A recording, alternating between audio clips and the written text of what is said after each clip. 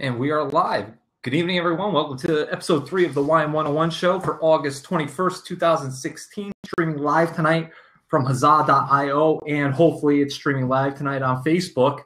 Tonight we have a special guest, friend of mine when I first got into this business. Known him since he was a salesperson for a craft beer distributor out here in Connecticut. Let me get him on the channel. Coming to you live tonight from an undisclosed location in Stafford Springs, Connecticut. Yes. Northeast Regional Manager for Ballast Brewing out in San Diego, California, Jeff Nelson. Thanks for coming on tonight, Jeff. How you doing? Chris, good. How are you? Yeah, I was trying to think today. We first met probably 2002 or 3. 2003. No, 2003, right. My son's going to be 13 this year, right? Yeah, so 2003, I think I was selling you some Newport Storm, I think. You were hustling me doing a Newport Storm tasting, right? Yeah. How are they doing now? They're still around. So I think they've been around 15 years, I think. Maybe, really? Maybe a little longer, yeah. Yeah. So last week I talked about something similar with Brian. How all these craft beers, I mean, especially in Connecticut, because we're so small, how do they all survive on the shelf? I mean, Ballast Point sticks out because it's a certain style, and we'll talk about that a little bit. But somebody that's really heavily into the craft beer world, not only that, you are a whiskey aficionado, you are a wine drinker, you're a cheese guy, you're a foodie like me. But specifically in the craft beer world, how do all these brands stand out? What separates one from the next? I mean, they have to create identity and everything else, no? They do, and if you remember back 13 years ago, there wasn't obviously the proliferation that there is today. I mean, there's now almost 4,000 breweries either open or in planning in the United States. Just like we were talking before we went on the air, I was just up in Vermont, and I was in an account. They said, there's now 50 breweries in Vermont. There's not that many people in Vermont, but what makes it survive is, first off, is quality. Quality is not to steal from a car commercial, but quality is job one. So if you're making a good product, that's, it starts there. And then, we have a saying at Ballast Point, it's about the beer and the people. So it's about the liquid, but it's also about the people that are out there representing your brand.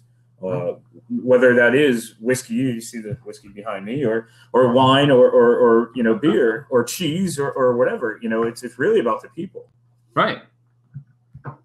And then product. Look at Connecticut. I was talking to a bar owner the other day, and remember, again, if we go back 13 years ago, we were talking about, wow, there's no quote unquote good beer in Connecticut, and now look at it. Now there's right.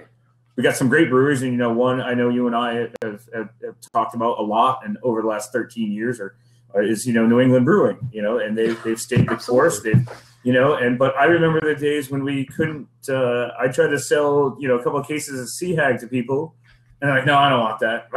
And now it's like, you'd be happy if you got 2 cases of Sea Hag. Right. You'd be ecstatic if you could get 2 cases of Sea Hag. But remember those days? I mean, here was a guy shopping around a canned beer from Connecticut, and everybody was like, I don't want it. Atlantic Amber. Remember? Yep. City Pills.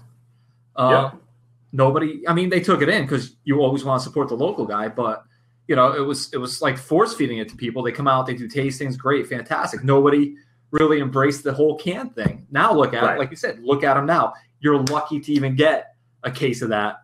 Right. So again, it's fighting for shelf space, and quality, like I said, stands out first. And then knowing that, hey, I know Matt and Rob, and I've known Matt and Rob for 13 years. So yeah, I want to support them.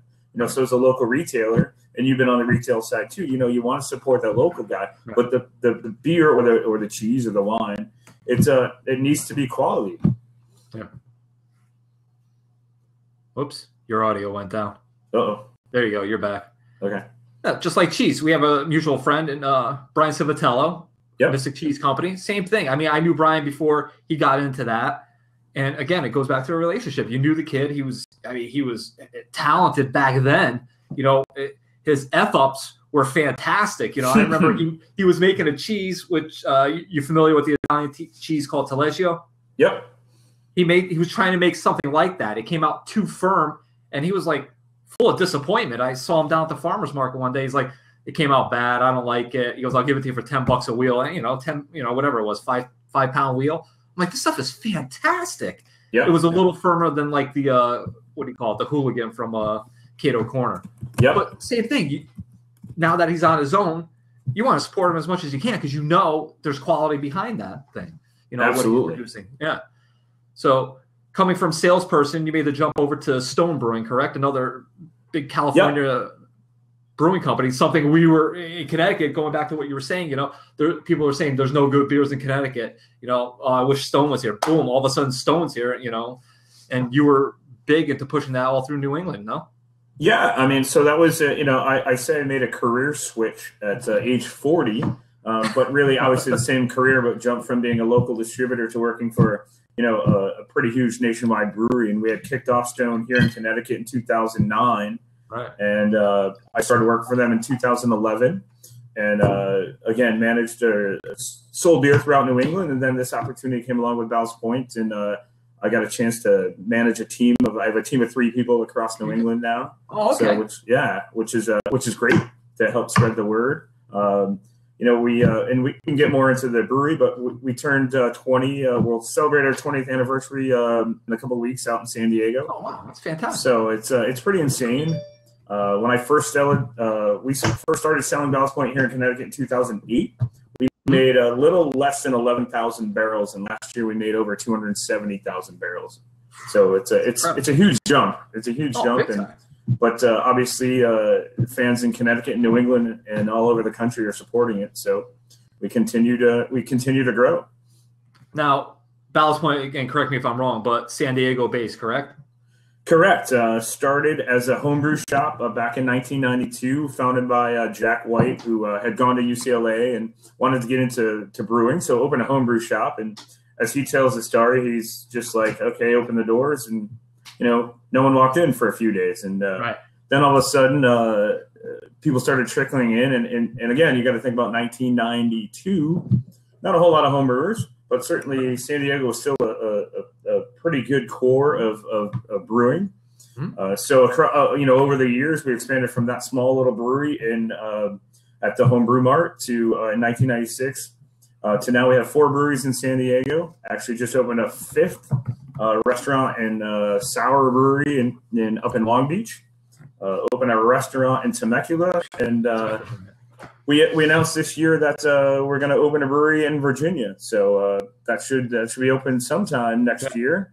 To joining the guys from Stone and New Belgium and a bunch of other breweries here in Nevada on the East Coast. Yeah, right. I was going to say, are you building a physical plant out here to do the brewing out here as well? Yep. So we'll be brewing on 2 coasts. So which is going to be pretty amazing.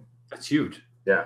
Now, what about going overseas yet? Right? Have you done that? Like Lagunitas is going overseas, but that might be a little something different. I believe the tally that we're up to now is 13 different countries. Wow. If you think about the easy ones, not easy, but per se, the Pacific Rim countries. So we're in. I know we're in Korea. I know we're in Japan.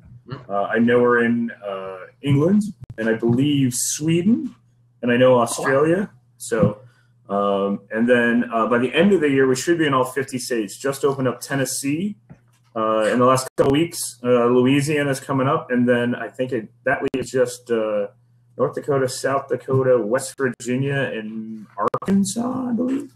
Oh wow! So, Ballast Point's everywhere, pretty much. Yeah, so it's to that point. Yeah, no, we're pretty lucky. Like I said, that people around the country and around the world love good beer. Yeah. But not only beer, Ballast Point delves into other sectors as well. Spirits, mixers. Yeah, mixers. So, it's pretty diverse. And like I said, I mentioned we have currently 2 large-scale restaurants. Actually 3. Sorry, Temecula, Long Beach, and our headquarters in Miramar also have a restaurant. So, we have a chef who runs the whole program, and it's pretty amazing. Pretty good food. It's not just your typical bar food of wings and burgers. So is he, when he creates his food menu, is he basing it around the Ballast Point selection of beers? Is he matching different styles of cuisine to pair up with beers? Is that something he focuses on, or no? Yeah, absolutely. I mean, just like folks here do beer dinners, we've done some beer dinners, and obviously, yes, his seasonal menus are built around, hey, something we're probably going to taste in a little bit, the Dead Ringer and the pumpkin. Mm-hmm. So yeah, you do a lot of beer dinners. I mean, you're very old school, and I'm not saying that in a negative way, but the way you approach this. Oh, yeah, these great. Yeah, all of us have gray in the beard now. Yeah, that's true. But your approach to sales is very old school, and that's what I respect about you and other salespeople like you. You're out there, you're hitting the road. You're knocking on doors. You're out there. I think you call it herding cats every morning, right? Yeah. Well, no, I'm literally herding cats, but now we have some cats. But I mean, that's the realistic end of the craft or any sector, really. But I mean, I think there's a lot of people fresh out of college. Maybe they're into craft beer, maybe they're into wine, and they say, "Oh, I'm going to go out there, taste beer and wine all the time, do dinners." And the real end of it is, I mean, it's hard work. You got to put foot to pavement, pedal to the metal, and get it out there. It doesn't sell itself. Right. I mean, no matter how big I say the brands are, whether it's Ballast Point or Stone or we were just talking about some whiskeys earlier, and you have to go out and be the face of that brand. Mm-hmm. So you need to. If you're a restaurant owner, you're a retailer. If I don't walk into your store, it's out of sight, out of mind. There's plenty of other choices to be had out there. We just mentioned 4,000 breweries in the country. Right. So if I'm not Jeff from Ballast Point walking into Mr. Chris's restaurant, then why do you want to carry my beer? Right. And I've been doing that for the past couple of months. I've been pushing around a wine brand. It's the same thing. It's a small eclectic brand. I mean, the juice is good. Yep. But it's like, how does a small niche product like that fit into this, bigger world? And it's getting out there, putting a name to it. When you walk into a store, people get to know you. They develop a relationship with you, even if it is for that 3-hour window that you're tasting in the store. But they know it's a good product. But if you're not there doing it, how much is it going to sell? And that's what I'm finding out now. If I'm not there tasting it, the owners of the brand don't necessarily, they're looking at the sales saying. There's a question coming up, but if you're not in the store tasting, if you're not making the sales, don't go back to that store. And you're trying to explain to them, you have to be there. It's such a small, eclectic brand. You've been on the retail end too, I think, right? Oh yeah, absolutely. It's where I started my career, working for a family grocery store, not my family store, right, but a family chain of grocery stores, and then moved into the retail side on the liquor side. So same with me. Yeah. So you're Stop and Shop, and same thing. If you're not there in that store, I mean, granted, maybe you sell a case one week, maybe you sell a case and a half the next week. On the weeks you're not there, the stuff's not selling. So what would you rather have? Would you rather have somebody in the store just getting the name out? Right, and it's also building a relationship with the retailer. I mean, again, think back 13 years ago when I walked into your account, you're like, all right, who's this guy? And probably not going to buy beer from me the first sales call. But now it's building that relationship to say, hey, you trust me enough to be like, hey, Chris, I know your store. I know I know my product. I think this is a great fit for your store. And at Ballast Point, we talk about, it's not selling beer, it's telling stories. So every beer has a story to tell. Every wine, the wine behind you has a story to tell. Every bottle of whiskey has a story to tell. And you keep telling that story, and that builds that relationship. And there's somebody on the chat room side, viewer tonight, Justin. He's big into whiskey out in California. I forget exactly who he works for, but you're speaking his lingo right now. We'll talk about that after we talk about Ballast Point. But a question just popped up from my friend Jen from Wine Antics on Twitter. She's asking, where in Virginia is Ballast Point going to be? So it's going to be in a town called Daleville, which is just outside of Roanoke. So a nice piece of property just outside of Roanoke. An existing building that we're going to retrofit to a brewery. We already have the brew house is on its way from Germany, if not here already. So again, looking at sometime early next year, maybe, or hopefully, by midsummer next year, getting some beer from Virginia. So fantastic. Will you still be sending stuff over from the West Coast? Yeah, I'm not quite sure how it's going to break down. If you look at some of the breweries now, I know Sierra Nevada that they're brewing obviously the pale ale out in North Carolina, and probably some specialty beers, and other breweries are probably doing a bunch of the core beers and then some specialty beers. So depending on how they want to break it up, but it'll be probably mostly core beers, and we'll have a tasting room, and We'll probably have a restaurant as well. So okay, that's awesome. Now, when we talk about IPAs, because mostly Ballast Point is known for their IPAs, correct? Yeah, well, it's funny. I think most San Diego brewers are probably known for their IPAs. Yeah. So we that's what I was going to talk about. Yeah, we reference Stone, and you got brands like Green Flash and all kinds of other great breweries out there. But here at Ballast Point, we make everything from a Wahoo wheat to a Imperial Russian Stout. But obviously, our flagship beer is the Sculpin, which I think we're gonna drink a little bit tonight. But we have Sculpin, we have grapefruit Sculpin, we have pineapple Sculpin. Excuse me, my dog has joined the podcast here. No, I had to lock my door because they're ready to break it down over here.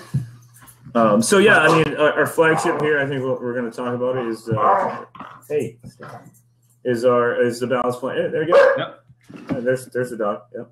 The one thing I do want to mention about Ballast Point, if you're a fan, if you look at the artwork, gotta go this way. There it is. Cheryl had a bottle up tonight. Yep. So all the artwork is done by one gentleman. His name is Paul Elder. He's a San Diego native, fisherman, kayaker, just all around great guy. And he does. If you see all our labels, they're all drawn by Paul, which is pretty amazing. So I'm drinking a beer that's pretty fresh. Was brewed in late July. So and I'm self-promoting the Ballast Point pint glass here. So. Nice. Now, are you big into the glassware? No, here's the thing. I learned this a long time ago, and I don't know. I've heard it from a couple of people, and one of them is, hey, listen, as long as you're drinking good liquid, it really doesn't matter what you're drinking it out of. So, hey, if you want to drink Opus One out of a red Solo cup, okay, go for it. And as a guy who's on the road a lot, I drink a lot of good liquid out of hotel coffee cups. So right. You're doing what you got. Yeah, there's a method to the madness, as with wine, it opens it up and it's breathable, and same thing with if you're drinking a Belgian beer, it opens it up, but the standard shaker glass, it works for me. Yeah. I mean, I like these little glasses for whatever. It reminds me of the old jelly jar glasses we used to drink out at my Ginzo Sunday dinner table. Oh, you mean the little shrimp cocktail glasses that you used to get? You remember those little ones? No. Oh. You remember the Welch's jelly jars? Yes, absolutely. Tom and Jerry or whoever on it, Woody Woodpecker. Yeah. Those were our wine glasses. So we're both drinking the Sculpin IPA, sort of our flagship IPA. First came out in 2005, and as I mentioned, we have a lot of homebrewing history, and this beer actually has homebrewing history. It was two gentlemen that worked at our homebrew mart and still do to this day. Created this recipe, and they were entering it in contests around San Diego. And our head brewer Colby Chandler, Colby tasted it and said, "Hey, can I modify this recipe a bit? Combine the best of both your recipes?" And they said, sure. And Sculpin was created, and we threw it on at the tasting room, and people loved it. And here we are 11 years later, and drinking it. And again, our number one selling beer across the country. I mean, aromatics off this thing are incredible. Are they using? I know a lot of guys are getting into like real hop specific. Are they there? Is it a certain hop profile that they're utilizing? Right. So specific hops in Sculpin are Simcoe and Amarillo, and both those hops kind of give a tropical hop note. Yeah. So peach, mango, those kind of flavors.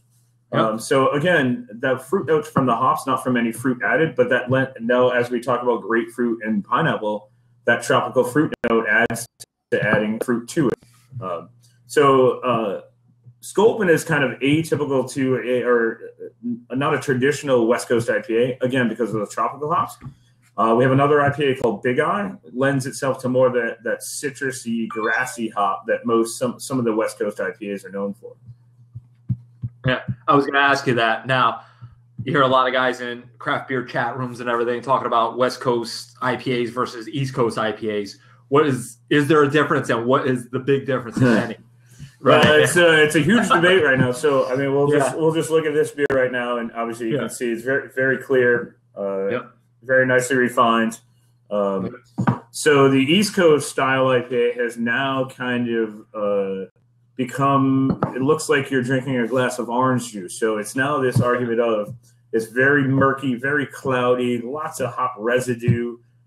Can't see through it.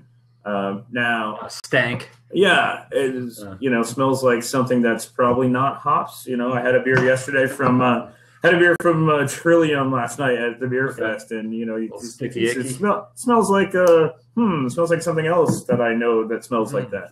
But again, so this debate becomes, let's go back to the glassware debate. So it goes, well, okay, who cares if you like it and it tastes good? Does it really have to define a style? And then we have to say, hey, East Coast, West Coast, hey, if you drink it and you like it and people enjoy it, then so be it. Right.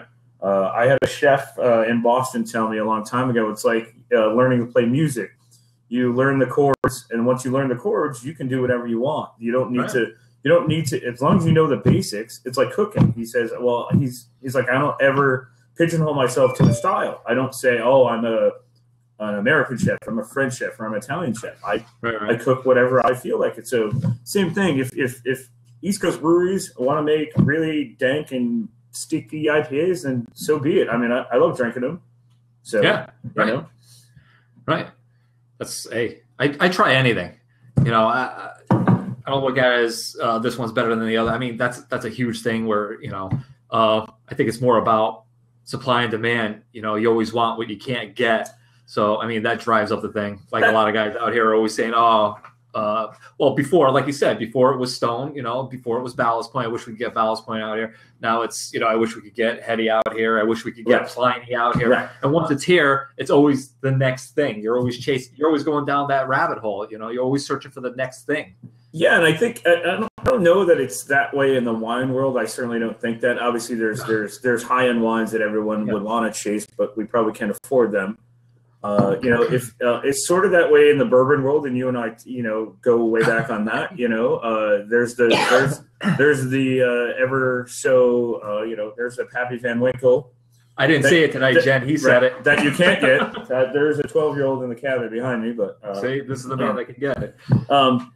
But there's so many other whiskeys out there. When you walk into any store that are just as good, if not better, than Pappy. And I'm not saying Pappy's bad, but hey, what about the whiskeys you can get every day? Why do you have to chase that one that you can't get? And that is happening in the beer business. There's plenty of beer on shelves, but there's plenty of beer. The people standing in. See, he's drinking Devil's Share. I like that. I see that. That's Justin.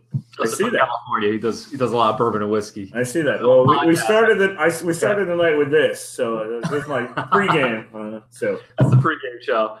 But freaking victory at sea tonight. Yeah, we've created this kind of monster in the beer industry about people waiting in line for hours upon hours when they can go down to their local retailer and pick up some really great beer, whether that's Ballast Point or the aforementioned Sea Hag or any of the any of the local game, the local brands. Right, but there's always something out there. I mean, especially with somebody like you, if you were in my store, I didn't have exactly. If you were in my store doing a demo. And maybe somebody didn't identify with the Sculpin IPA. You start asking around, well, what do you like? And they start throwing out, this, that, and the other thing. You could almost narrow down their palate from there, correct? Right, and the same idea, on the line end. Hey, I don't have this particular brand of Chardonnay you're looking for, but I know that hey, this one's a little oaky. It's seen some oak. Or I know this one is aged in steel, so you're not getting that oakiness. So well, that goes back to where we talked about. If you have a relationship with your customer, and I have a relationship with you, we can narrow it down to anything. It's all about talking. It's all about developing that relationship. That's all old school. How many times people come in the store, and I love technology. I love the apps. They're looking at Vivino. They're looking at Delectable. I'm on that too. Yeah.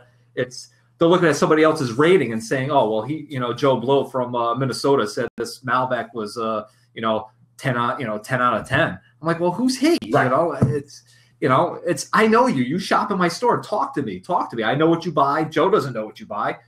Talk to me. I want to get to know what you're doing with the wine, the beer, if you're going to pair it, if you're going to drink it on its own, what you're looking for. Give us an idea of what you're looking for, in our world, there's what I'm a CSW, there's SOMs, there's people that take the WSET. In your world, they're called Cicerones, correct? Correct. And, I'm in first level Cicerone, just the beer server, which is, hey, it's pretty common sense. Right. And, You know, again, now it is. There's a lot of it is. And for me, I just know in the last 19 years, there's a lot of stuff I know, and a lot of stuff I know, a lot that I can help train your staff or restaurant staff. I think Cicerone is great, but it's also, again, it's one person's testing range. Yeah. So, you know, the people that have gotten second level are amazing. I know a few of them. I did a tasting with one the other day, and she's actually she's trying for her second level. And, you know, it's more like, hey, she can tell you the RSMs and all these other things, you know, whereas I'm just going, okay, I can look it up, you know, but same thing that someone asks you, hey, what's the bricks level of that cabinet behind you? And you're like, I don't know. I can ask, but, you know. I always tell people with stuff like that, you know, especially when I teach my classes, my wine tasting classes, I steer away from stuff like that. People always ask, well, why? I'm like, because you get that glass look over your face. I mean, your head starts thinking about other things. You're not interested in that stuff. You know, you want to get down to, you know, what it tastes like. Is it dry? Is it sweet? You know, what it pairs with. Right. You know, you want to get down to all that. You're not, if you're interested in that, I'm more than happy to talk about it with you, but it's not my forte. Right. It's the same thing as asking, you know, my wine background. I really love California cabs. I love Oregon Pinots. If someone asks me about French wines, I certainly can sell you one, but it's not my forte. I can point you to some Malbecs from Chile, but it's not. Don't ask me anything else other than the 2 or 3 that I know that I drink. You know, I mean, it took me, you know, when I was early in my career in wine, gentleman from Slocum, Sam Dennis, remember him? Yep. I run into him. I mean, the guy is phenomenal, and he's not arrogant about it. I went to a Slocum tasting, and I said, Sam, he was manning a Bordeaux table. I'm like, walk me through Bordeaux. I said, I don't have a grasp on it. He was phenomenal with it. He's like, here, start with this. Let's, you know, we'll get into the bigger stuff later. And understood it because he's there. We actually have the stuff in front of us. Yep. You know, then he pointed me at the winemaker. Here, go down and talk to him about this right now. He's down at this table. And again, relationship, you know, putting the wine with the face, the person that makes it, you know, it helps. You know, that's what I tell people. Just pour a glass, get into it, just like we did tonight.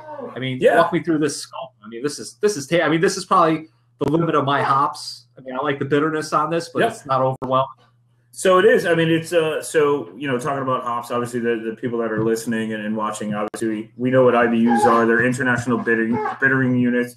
It again kind of measures the hoppiness, but it's really it's all relative to your palate. I always ask people when they say, oh, it doesn't taste bitter to me or whatever. I'm like, first question, I'm sure you ask when you're tasting wine too, are you a smoker? Because if you're a smoker, your palate's all messed up anyways, right? I'm not saying, but it's just you have different senses, you know? So, so theoretically, the human tongue can taste nothing over 100 IBUs.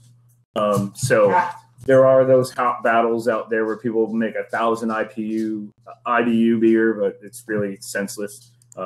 This Sculpin happens to be 70 IBU, so kind of right in that mid range for an IPA. And again, those tropical hops kind of if you hold on, the dog is saying hello. Right. So again, those tropical hops kind of are different than those big grassy West Coast hops that typically are in IPAs. So. Right.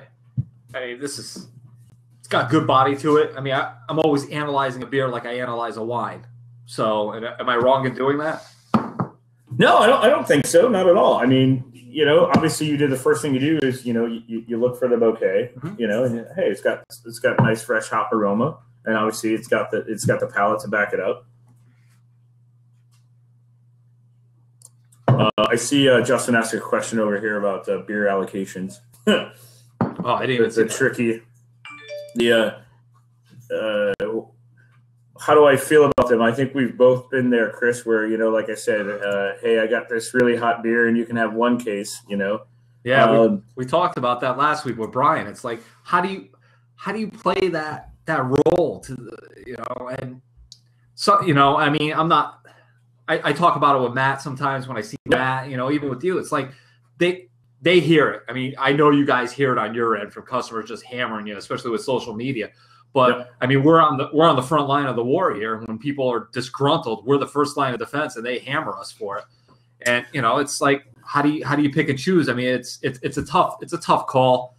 You know, I got into a discussion on Facebook, craft beer, Connecticut craft beer people the other day. They were disgruntled with retailers hiding stuff in back, and it was a secret handshake.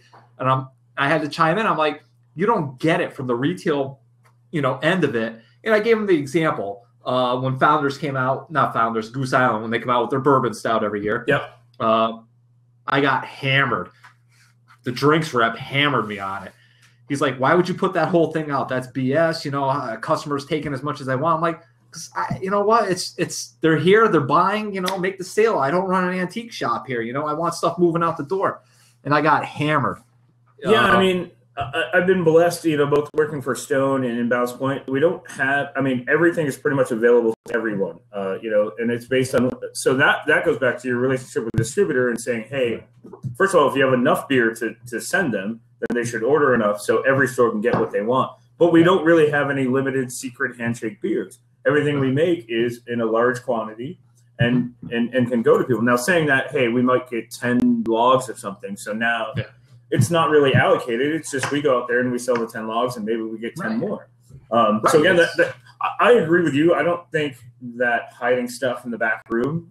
So we've created that monster, right, where whether it's Sip of Sunshine or Lost in Super Session or whatever, like I understand that you want your best customers to get that beer, but also I think we're in the business to make money, right? So to your point, if you put the case of Goose Island out and you sell it all in one day, okay, I did my job, but what my boss wanted me to do is sell something, If it's $144 a case on a case of beer, he wants to know, why is it still here? Right. What do we sell it for? It's a tough, I know Brian, in his story gets, hammered because, they're 4-pack in Sea Hag or they're selling single cans. Right. It's a tough go, especially if you're not the owner of the store. Right. Brian's a phenomenal, manager, but he's at the front line getting hammered by people. He's getting killed on every thread on Beer Advocate, on, social media. He's getting killed, and it's out of his control. He feathers it as much as he can. I mean, he's probably the best in the business with customers, but right. And we both know we both know who he has to answer to. So yeah, we do. Yeah, I've been there. Yeah, you were there on one end. Yeah, so I think it goes back to that we've created this monster of waiting in line or allocations, and beer should be for everybody. And again, it shouldn't be. If there's an opportunity to get Sip of Sunshine, then hey, maybe you make a brand new customer, right, who's walked into your store for the first time. Oh, he is. Oh, yeah, Brian's on tonight, so don't say anything. I won't say anything bad. I did pick up a third beer tonight. I probably should have poured this first. Oh, okay. Even keel session. Yeah. So where we talk about Ballast Point, Sculpin being about 7%. You can enjoy a few. Even keel is 3.8. So people ask the question all the time, where did the term session come from? Folks over in England, when they got up in the morning, they went to their local bar at 9 a.m. to watch soccer or whatever they're watching. They wanted to drink a few beers, and whether that session be an hour or that session be all day, they wanted beers that they could drink in a session. And bartenders like it. My thing to bar owners is, hey, listen, someone may come into your restaurant and drink one Sculpin because it's 7%. They might have 2 or 3 even keels over the course of time watching that ball game because again, it's 3.8. And you're managing. Hey, I gotta drive, or I gotta function later. I gotta go back to work. Right. So again, nice hop bouquet and a nice, really drinkable beer. We hate to use the word crushable. I used that yesterday, and someone's like, well, it's a crushable beer. Well, in a can, it actually, makes sense, right? Because you can actually crush the can when you're done. But right. I think that's the term now for beers that you can just sit back and throw, 3 or 4 down, after you mow the lawn. You could do a Bluto on your forehead. Yes, exactly. See, it's crushable. But the hop nose on it it's not as in your face as a Sculpin. Correct. I'm not getting a ton of it's a little muted than the last one. I mean, it still has a nice bouquet to it, but it's a little muted than the last one. Right. So the color's there. Yep. So we're talking. We talked about Sculpin being 70 IBUs. This is almost half. It's 40. So again, not as hoppy. lower in alcohol. And what I find is people that don't like IPAs this may be their foray into, oh, I think I like this. Like you mentioned before, it's not as bitter as, you know, some of these IPAs that are out there. It's a gateway. I mean, you know, we all started somewhere, you know, especially if you're getting into craft beer. I mean, this is a great foray into the IPA world, you know, just to ease yourself in. Eventually, your taste buds are going to get not tired of it, but so used to it, accustomed to it.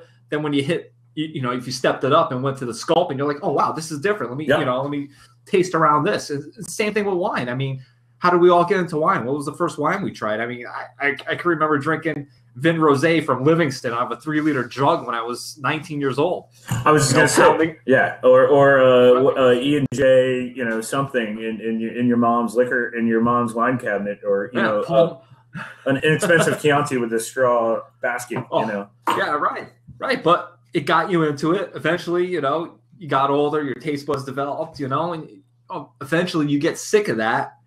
You try something else, it just zips your taste buds. You're like, oh my God, this tastes great. What is this? And, you know, you go down that rabbit hole for a little bit, right? Yeah, and I think you made a good point. You know, I know, again, we just talked about our wine palate. You know, I drink big Tannic Cabs and Oregon Pinots, but, you know, I realized, again, if you drink 10 of those over the course of a month, right, your palates, you go, okay, I don't know that I can denote the difference. So I always switch back to, you know, I got a couple, if you look at the wine racks here, I got a couple of Pinot Gris and Pinot Grigio, some nice oaky Chardonnays. Kind of, I look at it as like that, you know, like eating a sorbet and cleansing your palate. And so I look at those, you know, switch to white wine for a little bit, and then all of a sudden you can taste those things, you know? Yeah. I mean, I'm all over the map when I drink, especially with wine, you know, over the summer. I mean, it's summer, spring to summer to fall. It's rosé. You know, I was a bit, you know, going through different rosés just to write, you know, blogs about it, talk about it, you know, just tasting everything out there. But sparkling wine, I love sparkling wine. You know, then I always go back to, after I drink everything, always go back to Spanish wines, because I mean that's what I like. Right. You know, I understand them. You know, and I get into it. But you know, if I could find any more 2001, 2004 Napa Cabs, I'm all about it. I love those. Well, you'll laugh. This is a funny. I have a friend that lives out in Boise, Idaho, and his wife. They're both from back here, and his wife is a big fan of Raspberry UFO from Harpoon. Yeah, so he says, hey, it's her birthday last week. Can you go out and get some 6-packs, mail them to me? I'll send you an 09 Phelps insignia. I was like, I think that's a good deal. I think I'll take that deal. Yeah.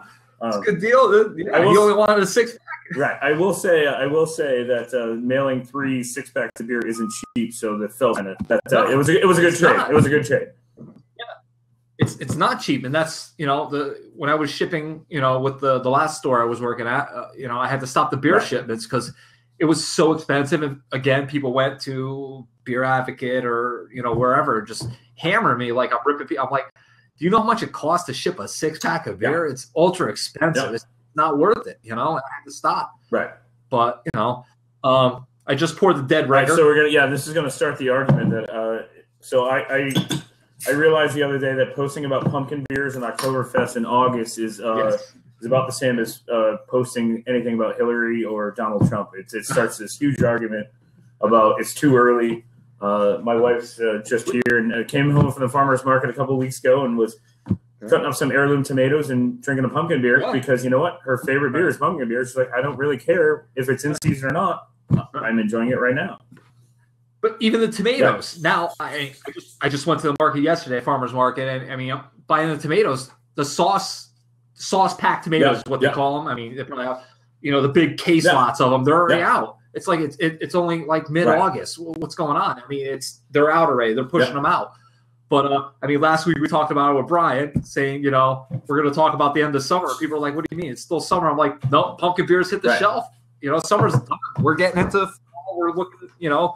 In another month, Connecticut retailers will be doing their Christmas harvest, tastings. Right, we're looking to buy for Christmas. So, you know, Thanksgiving and Christmas. That's that's this end of the business. Same thing with you. That's your end of the business too, Brian. I'm tired of seeing pumpkin in October. Hey, listen, Brian. We don't make you buy it. I mean, you don't want to buy it. I mean, come on. Justin up top said, "Stop with the IBUs." Yeah, well, I mean, stop with the IBUs, and that's why there's a good thing to have, like we said, having this it's an imagined scale. So, but it's kind of like, again, the scoping being here's your perception of the hoppiness, and obviously even keel is something that's not as hoppy. And then you can go to one of our lagers is 18 IBUs. So if you really don't like hops, then drink a Longfin lager. But the dead. Well, I'm gonna go that way. Dead Ringer. It's our Oktoberfest, a true Marzens, true lager. I'm gonna pour it in my whiskey glass because why not? Yeah, the Oktoberfest, for people that don't know, people that are watching, they'll watch it on the replay tonight. The Marzen comes from the lager side of the beer family. Right. And it was brewed in March and lagered and then meant to be drank in, guess what? Oktoberfest actually starts September 15th. So it's really not that early for Oktoberfest beers because actually Oktoberfest starts in Germany on September 15th. So, yes, we're a few weeks early, When does it end over there? I don't know. Who knows? Just keep going. Yeah, when people are done drinking huge liters of, wine stuff. Huge steins. Yeah. This is nice, but this has more malt, obviously. People that don't know about Marzen, this is a little more malty, a little more caramel, roasted caramel flavor on it. Yeah, so we're looking. I'm just making sure I do that. Yeah, so when we're talking about IBUs, only 26 IBUs. It's 6%. So nice, easy drinking, and you're right. Nice malty flavor. So that little sweetness, like I think, which people equate to maltiness. As you go up the scale of maltiness, when you get to barley wines and you get that really, really sweet, Yeah. Well, good. You just mentioned some barley wine. A question came in today from my friend Jen Nelson, as a matter of fact.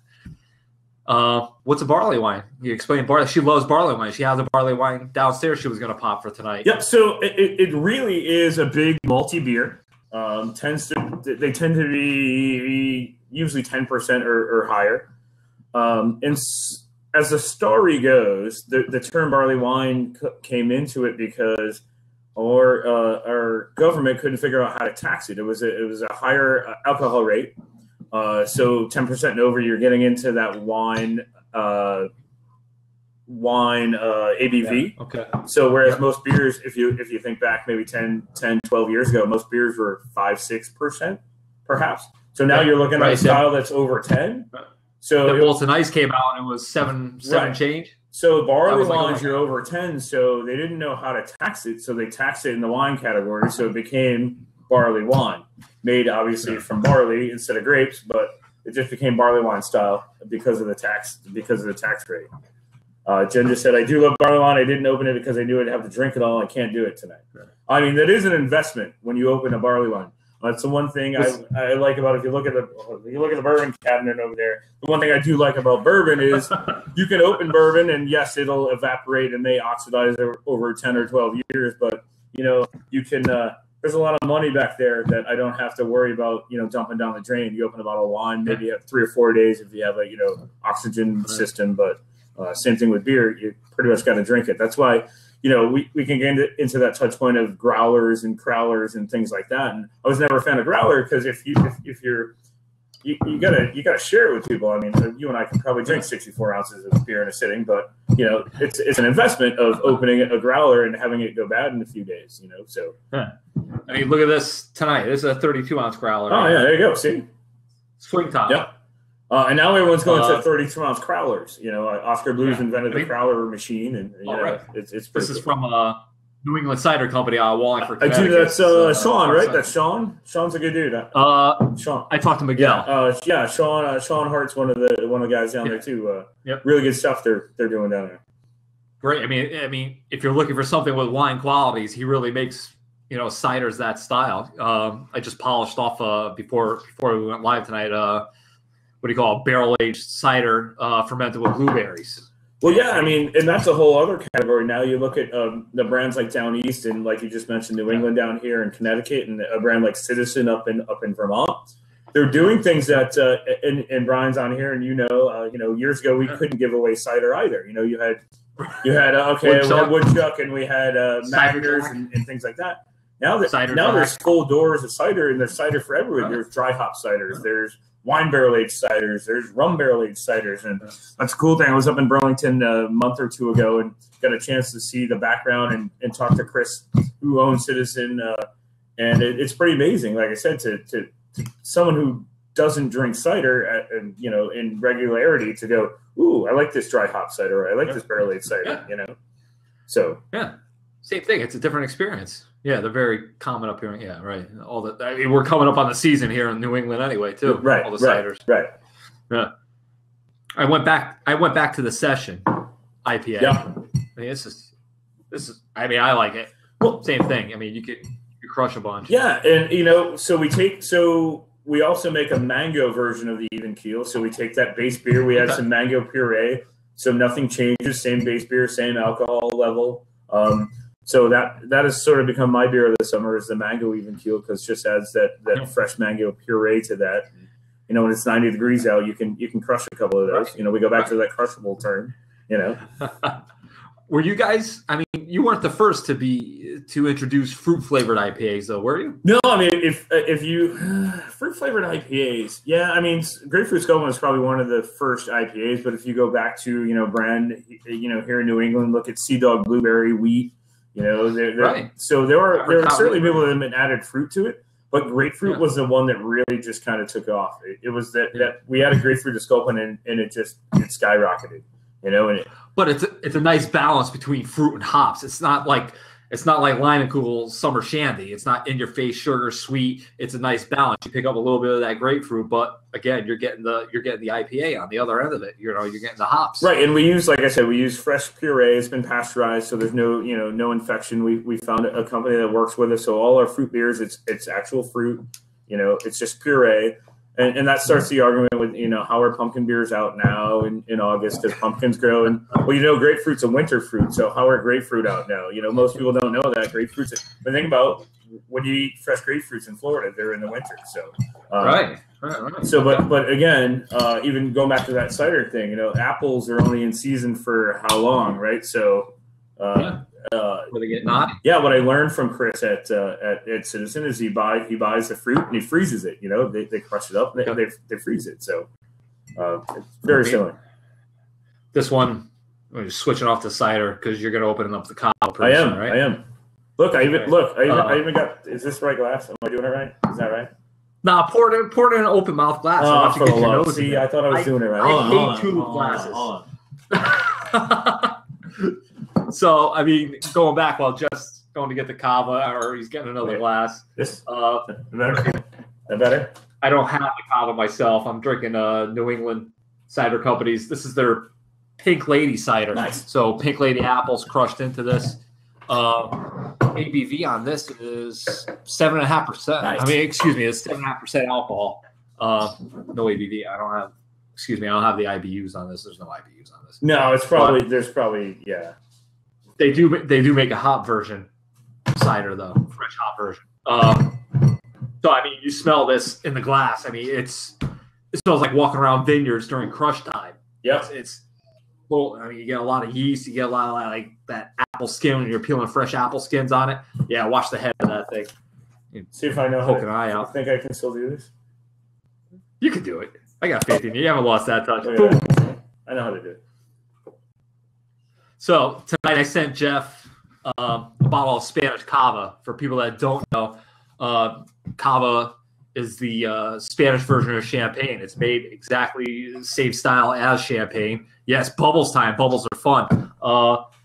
Cava's, I don't want to call it the poor man's champagne, but it's ultra affordable. It's a third of the price of some really good champagne. Again, made in the same style. They do use different grapes. Unlike champagne where they use Chardonnay, Pinot Noir, Pinot Meunier, they're doing grapes like Macabeo, Viura, indigenous Spanish grapes, Zarello, Parellada. But you will find some guys that do use Chardonnay and Pinot Noir out in Spain. Real small quantities. There's what's the brand called? Ana Conadro. Comes in the bottle. I mean, the bottle is. I think it's the worst marketing thing, but it stands out on the shelf. It's a ceramic bottle. It's pink, like Pepto-Bismol pink. Ooh, right. Sexy. So I mean, yeah, sexy. You're looking at it, but when you pour it, it's that nice dark pink hue to it. Nice dry cava. Did you pour it yet? I did.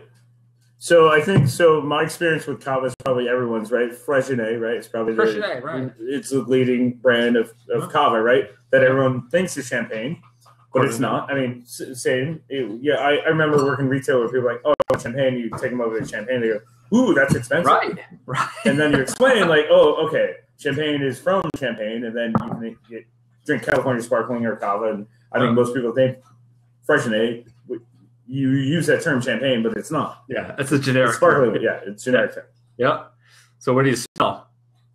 I like using an open mouth glass like that. I really love smelling the wine. Brian said I should have used a pint glass. I don't know if that. I don't know. I don't know if that was going to work. But I get Granny Smith apple. Yeah, maybe. Yep, on that one especially. Yeah, you get some Granny Smith. Yeah.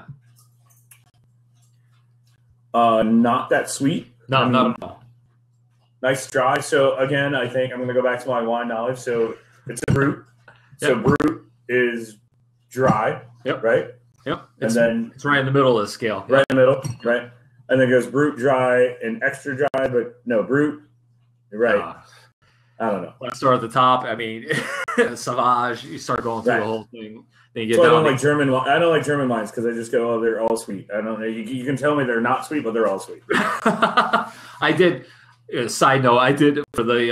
I teach up at Mitchell College. I teach their beverage operations course to their hospitality students, and they require me to do a Riesling class as part of their wine program.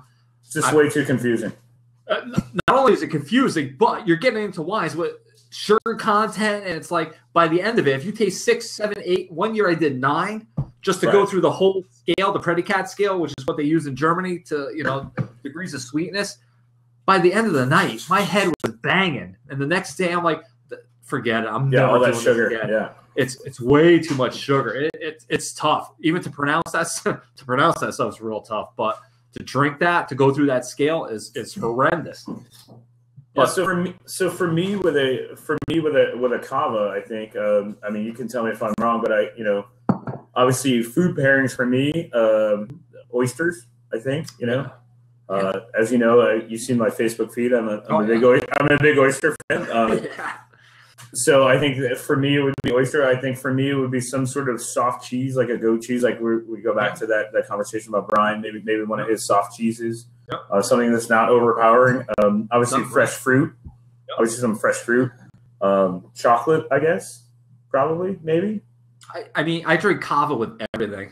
Except for something like big heavy, like a steak or something. Right. But and then makes a great mimosa, right? Is that makes fantastic mimosa? Are you kidding me? I do Bellinis with it, even though it's probably sacrilegious in an Italian household. Right. But I'll do Bellinis with it just because it's a dry base. You're adding the sweetness from the peach nectar. No. It works out. I mean, great good cava starts $10 or under. Right.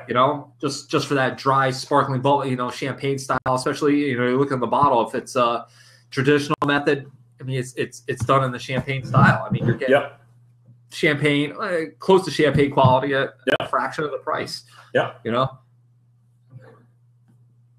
dude, I like it. Nice dry. I mean, I sent you a cava. In my classes, somebody always a wife always brings their husband, and he'll sit there with a puss on his face. I hate wine. I'm a beer drinker, and I always have a bottle of cava around. I'm like, try this. Do you like this? And I mean, granted, he may not drink, a Sculpin or, any IPA for that matter. He might be a Bud drinker or something. If I can hook him into like a cava, that's kind of like a nice. I don't want to associate cava with Budweiser, but because of the bubbles and everything, lack of hops and all that, I could transition them over into that again gateway drug into the wine world. And 75% of the time I get them into it, they're like, oh wow, this is tasty. Nice. It's dry. It's not sweet. It's not Martini and Rossi, which a lot of people, as soon as you pour something, that's the first thing they're thinking about. It's going to be sweet. But they get hooked. Yeah, I think it goes back to, I mean, people just have to, you can't now just blanket statement, I don't like wine, or I don't like beer, or I don't like, because I always say, well, what do you like? So one of the easiest, especially with dark beers, you hear it all the time, like, I don't like dark beer. Yeah. Because people go, oh, God. So I'm like, wait, do you like chocolate? Do you like coffee? Do you like this? And most people say yes. Yeah. So I'm like, oh, then try this. So whether it's we make a beer called Victory Sea, which is a vanilla coffee porter. So I'm like, oh, you're saying you don't like dark beer, but do you like vanilla? Do you like? And they go, yeah. And they try. They go, oh my God. Right. But so that's with vanilla and coffee added, but you can get those flavors from a stout or a porter, without just by roasting it. So if you like dark coffee and dark chocolate, then then you should try those dark beers. Well, or I remember being at an event where someone goes, "Hey, listen, we drink Bud. We're not going to like craft beer." I'm like, "Hey, listen, I have Longfin, which is a Helles lager. Right. Try it." By the end of the event, they kept coming back like, "You were right. This is awesome. I love this Longfin lager." So here they have this thing in their head that I don't like craft beer, but they don't know. So apparently, my dog does not like podcasts. I don't know why. Yeah, my dogs don't either. They hear me talking to somebody, they get all excited. But no, that's the same thing with the wine world. You know, I don't like this. I think Cheryl's drinking Victory at Sig tonight. Nice. But going back to those flavors, I popped open. I have a what do you call it? From Nebco, the Imperial Stout Trooper. Last year, what was it, 6-7 years ago, before they had to change the label because of Lucasfilms. Yep. I opened that up last year, 2015 in May. I had it sitting in my cooler at the other store I worked at for all that time, just sitting in there aging. You pop it open, I mean, you tasted the chocolate. I mean, tons of chocolate on it, you know, roasted coffee on it. It was phenomenal. Yep. So that's actually, you just brought up a good point. That's a question all the time, like aging beer. And I'm sure, I don't know if you talked about it before. I don't know if you talked about it with Brian, but obviously, IPAs, if you remember, Stone came out with a beer called Stone Enjoy by a certain date. That beer had a 35-day shelf life. It was really just to educate people that, hey, listen, hops degrade. Hops are meant to be fresh and vibrant. So you should drink an IPA within the parameters of whatever brewery decides. So at Ballast Point, most of our IPAs are 120 days. We've got it down. We've got labs that say, we've got quality control people that say, hey, it lasts to 120 days. It starts to degrade from there. Right. So I don't recommend aging IPAs. Drink it, pick it up at the liquor store, drink it fresh. Hey, if you find one in the back of your fridge someday, it's been in there for a year, hey, open it, try it. But aging beers, aging stouts, aging porters, aging high ABV dark beers, yeah, absolutely. Barley wines, we talked about barley wines before. That was a style of beer that I never liked until one day I had an event at Eli Cannon's, and we were doing Rogue, and we had Rogue Old Crustacean that was probably at that point 5 or 6 years old. So this was in 2002, and this was like a 1998 Old Crustacean barley wine, and I went, wow, I really like this. Because when you drink a barley wine fresh, they're big and hoppy, but as they age, all that hop drops off, and it's that big malt backbone, and it's like you want to put it in a brandy snifter and just kind of sit by the fire and sip it. So those kind of beers are ageable, and again, you want to store it in a place that's cool and dry, and the temperature doesn't fluctuate, because that's another kind of misnomer, like, oh, beer can't go from cold to warm to cold to warm to cold to warm to cold to warm. Right. But it's really extreme changes in temperature. Like, hey, beer is best stored cold, so. But that's anything, even with wine. Right. I mean, keep it at cellar temperature, especially if you want to age it. The same thing with wine, though. I mean, if you take something from, a cold box, put it in your car in the middle of, like, Connecticut August has been hot and humid. I'm sure it's everywhere. Right. Oh, yeah. Put it in your car, in the trunk of your car. It's a living thing. People have to understand. It's the same with beer, especially beer. Beer, wine, very volatile to extreme weather temperature. It's a living thing inside that bottle, inside that can. Right. Think about you. You go from inside your house. It's 70 degrees inside your house with the AC blaring. You jump into your car with the windows that have been up all day. You're gonna be like, just dripping, pouring with sweat. The yeast in the beer, the yeast in the wine is going to go haywire. Your beer is going to get skunked. Your wine's going to go crazy, Yep. That's where you get it. People, same thing, And I always tell people, take the beer out of the cold box, bring it in your house, put it in the basement. Just let it, naturally come up to cellar temperature, or whatever. It'll be fine. Yeah, absolutely. I mean, and the same thing, like you said, I know over the years at retail, I've had people go, oh, I need to return this bottle of wine. It tastes awful. It's like, what happened? Well, I left it in my car over the weekend, and, here it is. Like you just said, it's 85 degrees in Connecticut, and it just gets baked in your car, Yeah, right. So final thoughts on your cava?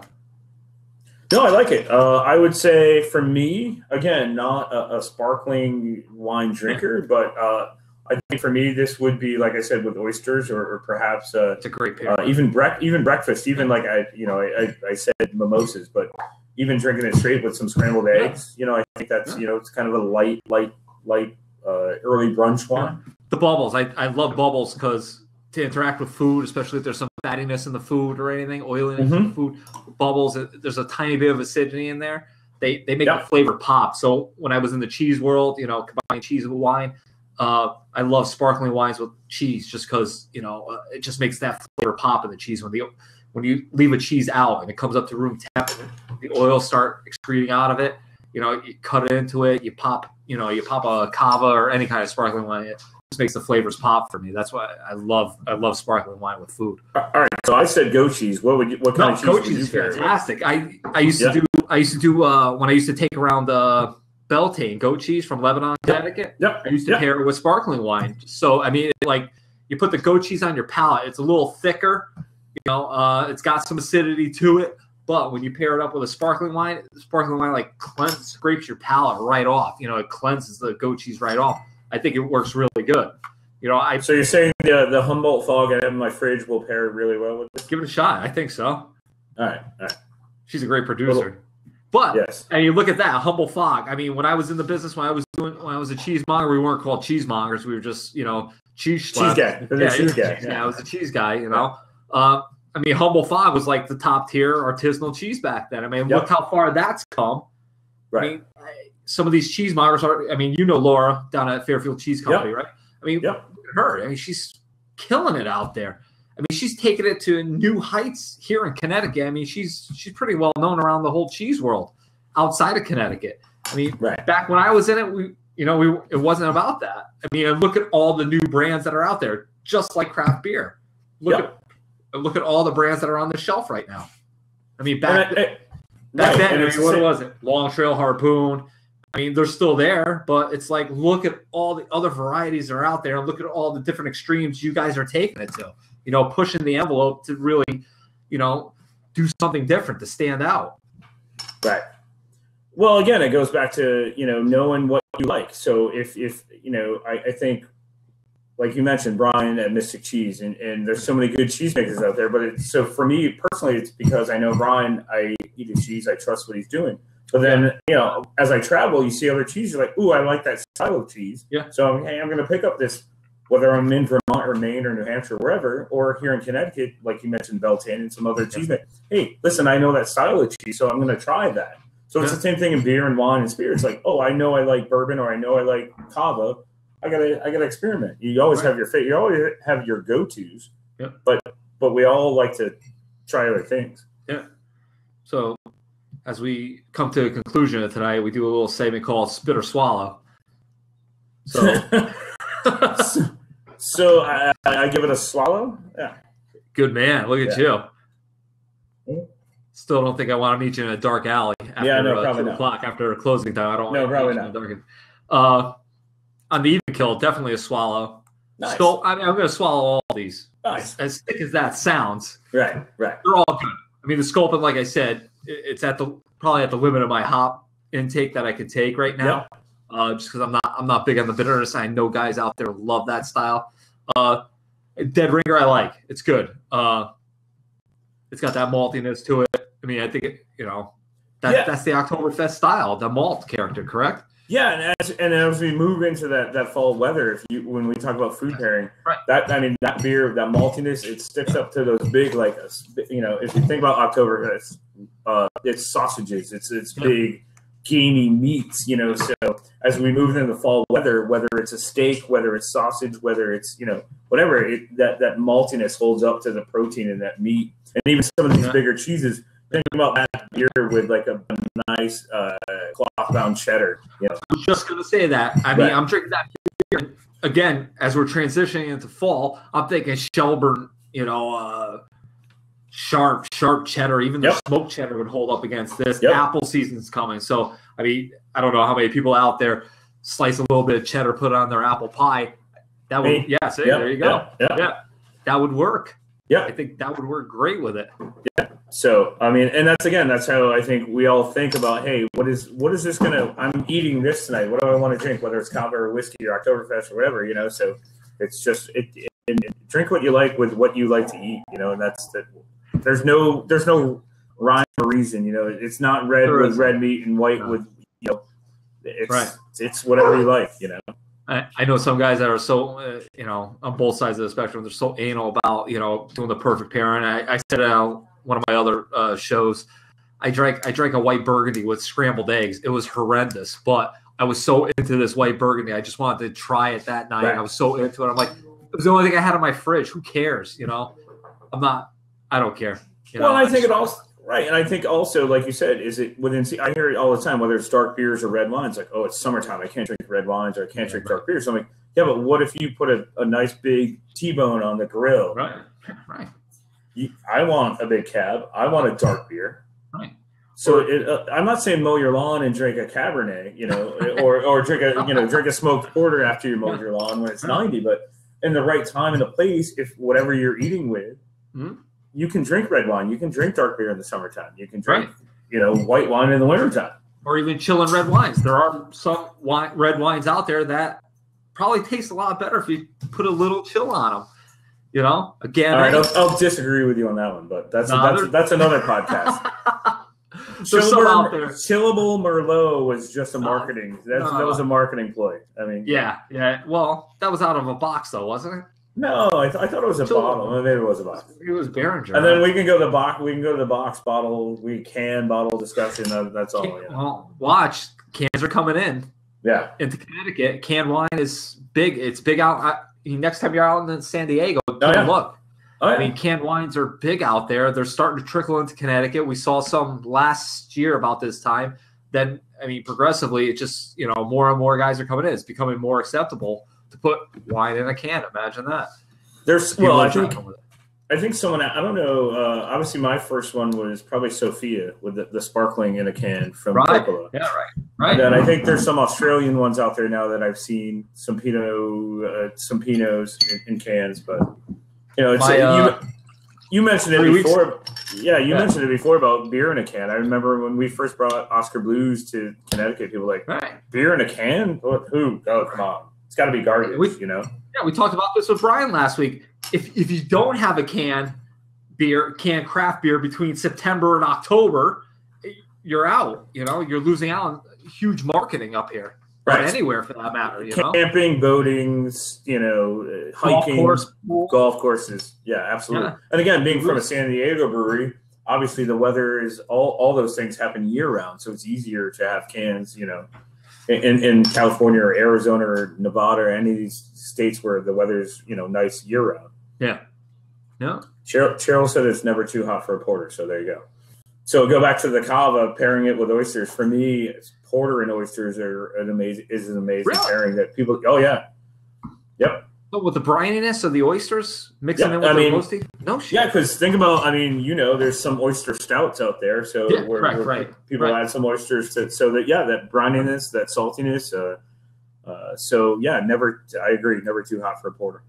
What would you pair the sculpin with? I mean, usually when people come in, if they want to do beer with food, I usually point them towards something like spicy Thai food or anything like that. Yeah, I think any IPA stands up to spiciness. I mean, in this case, like I said, the hops, the Simcoe and Amarillo, are more of that tropical hop. So some lighter seafood dishes, some white fish, a nice fruit, a nice salad like a Cobb salad. You know, some lighter styles. I mean, again, IPAs, the hops don't necessarily go like if I'm looking at a main course and some protein, it's usually a maltier backbone beer. You know, like an amber or a barley wine or something like that. But IPAs for me, yes, definitely spicy. But again, with the mango and the peach from these hops, you know, it can be any kind of lighter seafood. Yeah, for me, no pun intended. Fish on the label and seafood. I know that's easy, but excellent. Well, closing thoughts. Anything? No, I mean, so like I mentioned, we got some cool stuff coming up, including a new brewery in Virginia, and then I know we're talking about fall and pumpkin beers, but we roll into the winter season with Victory at Sea, which is our imperial coffee vanilla porter. So 10% porter. That'll be coming out in September. And then we also have a new style for us this year. We make Black Marlin, which is our porter. We're going to do a mocha porter, so with some mocha and some coffee. Oh, nice. And that as well. That'll be out in September as well. So I know we're talking about 80 degrees in August, but we're looking ahead to winter time. And that's all through New England, Connecticut. We'll see some of that too. Yeah. So again, we'll be we're in all of New England. We're in like I mentioned, we're in 45 or 6 states now at this point. So we're up and down the eastern seaboard, and Connecticut's a great market for us. And amazingly, with all the new beers and everything, like I mentioned, 4,000 breweries in the country. Massachusetts is our biggest market outside of California, which is pretty crazy when you think about the home of Sam Adams and Harpoon, and we talked about brands like Treehouse and Trillium and Night Shift that people still drink Ballast Point a lot in Massachusetts. So New England, lots of craft beer drinkers. So huge. I mean, like I was talking to somebody earlier. I sent my next guest. I'm waiting for this stuff to come back up. Tampa, Florida. Yep. Huge. Yep. I mean, the more I talk to people down there, I mean, the craft beer has just exploded down there. I forget how many breweries they're up to just in the Tampa area. Yeah, I mean, I have a friend that used to work up here for ESPN. He got transferred down. He works for the Golf Channel now in Orlando, and I have to send him New England beers, and he sends me Cigar City and Funky Buddha. Yeah. So it's a perfect trade. It's awesome. That's what I did. I sent him down a bunch of Connecticut beers. Yep. I sent him down Sharp Hill, Valley of Angels too, for my wife to try. But he's sending me up some Cigar City. There's another guy down there I asked to try Orange Blossom. Yep. So comparing Connecticut beers, Florida beers, we're going to do that just to see the difference, see what's going on down there. I mean, that's the whole point of this, live stream podcast kind of thing.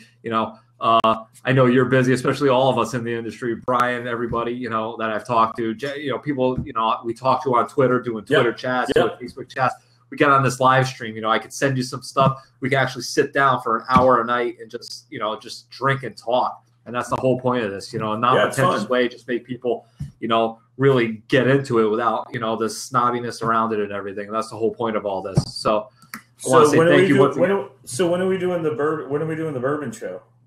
Oh yeah, I'm gonna have to do that on Saturday night, so I could just sleep all day Sunday. We could do that. Can me, you, and Brian. I think if Brian's still here, we could do a 4-way. Brian, and Justin would definitely like to come in on that because he's a huge bourbon guy.